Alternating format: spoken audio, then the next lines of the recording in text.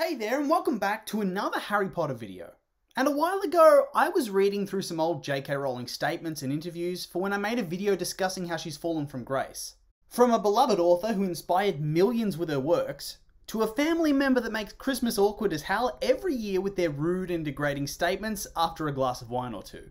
And as I perused through this minefield, I came across that age-old interview with Daniel Radcliffe where she discusses how she was in a very deep low point as she was midway through writing the series, and how that depression led her down a darker path in terms of her writing and almost made her make decisions that would have completely shifted the future of the franchise for good.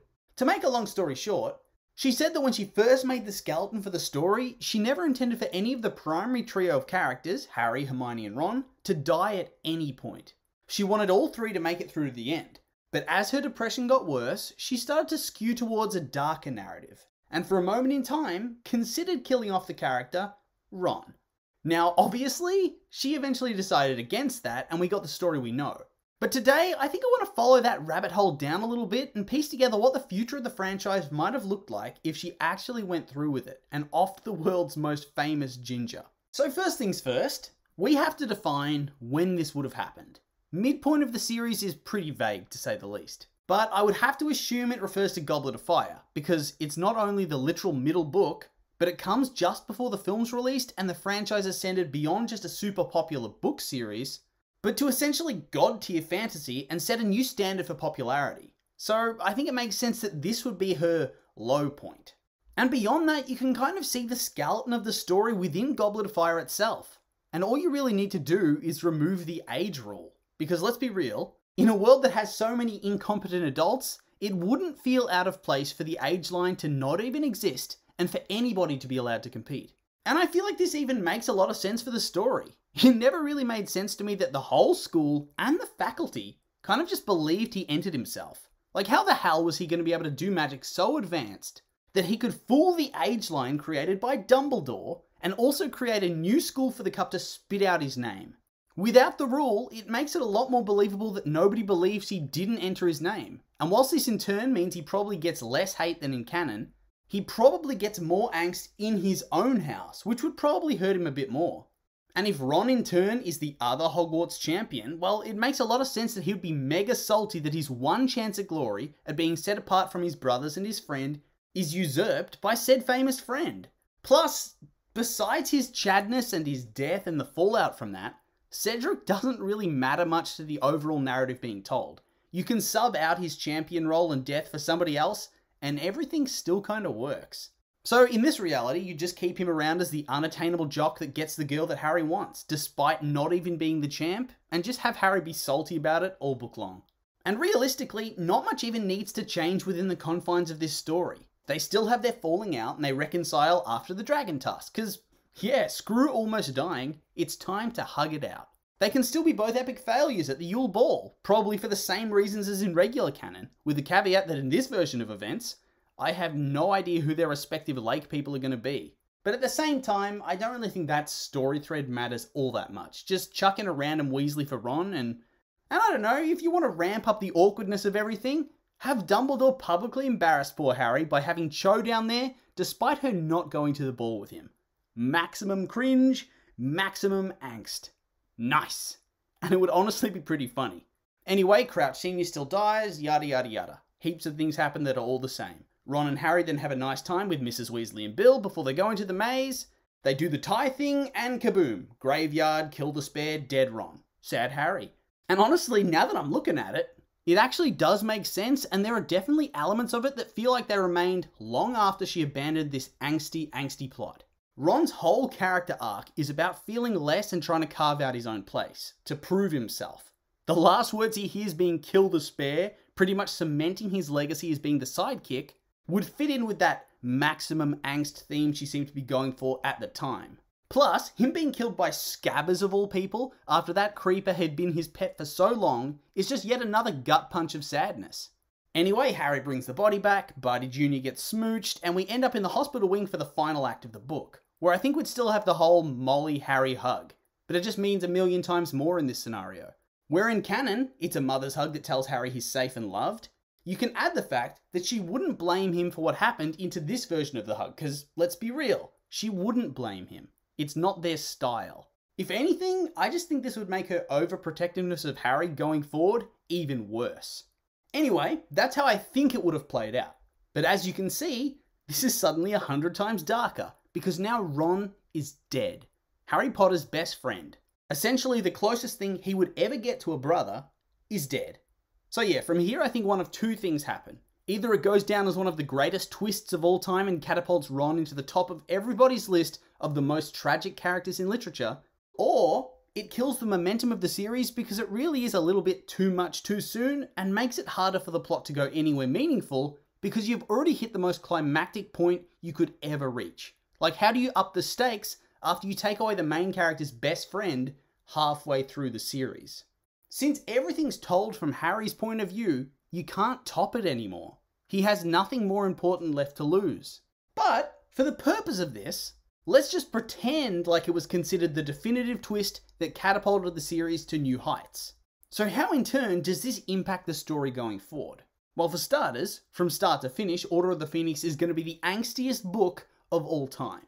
I mean, it already is, because in canon, Harry's 5th year sucks. He has PTSD about seeing somebody get killed, not even somebody he was that close to at that. He's once again ignored and neglected by his family, and I think he's underfed because of the whole diet storyline. He's largely brushed off by his friends about the Order, he gets attacked by Dementors, he's briefly expelled from school, he endures full-on trial by the government, he has to deal with feelings of betrayal by his friends, he has to help his foster father cope with his own traumas, he's being targeted by a known serial killer and terrorist, he's heavily bullied at school, he's smeared by the media, he's ignored by his mentor, he's tortured by a teacher, he's borderline abused by another teacher when he's supposed to be teaching him important magic, he deals with being possessed by said serial killer terrorist, he has a failed relationship with his longtime crush, he deals with the guilt of feeling like he put Mr. Weasley in the hospital, he fights a battle against the terrorists, he sees his foster father die right in front of him, and he's attacked by Voldemort himself. And then to top it all off, he learns that there's a prophecy that has ruined his entire life. So already that's enough angst to be getting on with. But then you have to add on the whole Ron being dead thing. That plot point ramps everything up 100%. And by that point, it's the darkest teen book of all time, I'd have to say. Now, I'm not going to sit here for hours rewriting the entire plot of the books to fill in what would happen with this huge divergence, because I'm not earning enough for that. But there are a few key plot areas that I'm going to take a look at. In the 5th book, there's already tension between Sirius and Molly about Harry getting involved in the Order. And I think this would be brought to the forefront a whole lot more. Unhealthy as it is, I would probably expect Molly to be 100% more possessive over Harry and overprotective to the max, simply because losing Ron was so traumatic and she's kind of trying to fill that void. Harry and Hermione's relationship would probably be strained. After Ron's death, I feel like Harry's going to be a lot less forgiving about being left out of the loop. And I wouldn't see him reacting too well to that. And on top of that, in canon, when he's stuck with Hermione for longer stretches, Harry gets a bit grumpy. He loves her, don't get me wrong, but Ron is his dude. As harsh as this sounds, I think there'd be a bit of resentment from Harry that she isn't Ron. Not resentment that she's alive, but simply that she isn't Ron, if that makes sense. It makes sense in my head. And considering that the romance had been planted with Ron and Hermione in the 4th book, I can see this going both ways. I mean, they'd clearly resolve things to be friends again, but there'd have to be some mega angst before the end. And so, despite Ron being out of the picture, sorry shippers, but I think this would block off any possible romance between them at all. I feel like it would just be wrong if it makes sense. I mean, maybe you could substitute the Cho storyline for that, but I just think it wouldn't make sense for the characters at all. The shadow of Ron would be too much.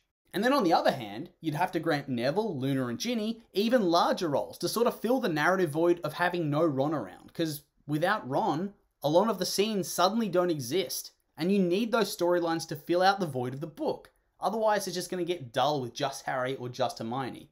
Maybe dive a bit deeper into Neville's backstory, or Luna's shenanigans to try and lighten up the story just a tad.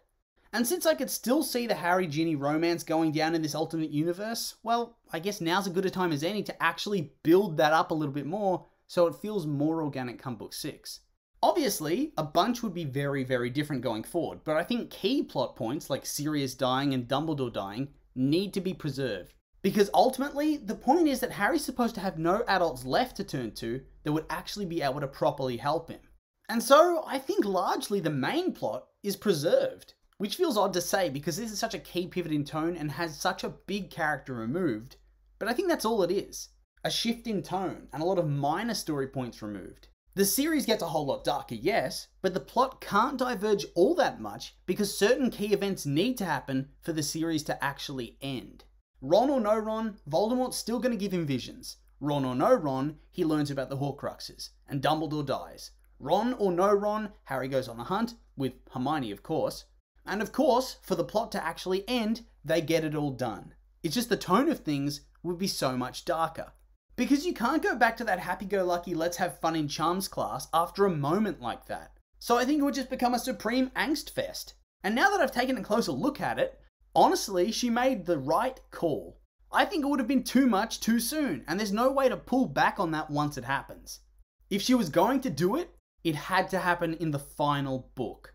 Killing off Ron would have ramped things up to maximum and forced them to stay there for 3 more books. And so in the end, I'm very glad it didn't happen. It wouldn't have been a pleasant read anymore.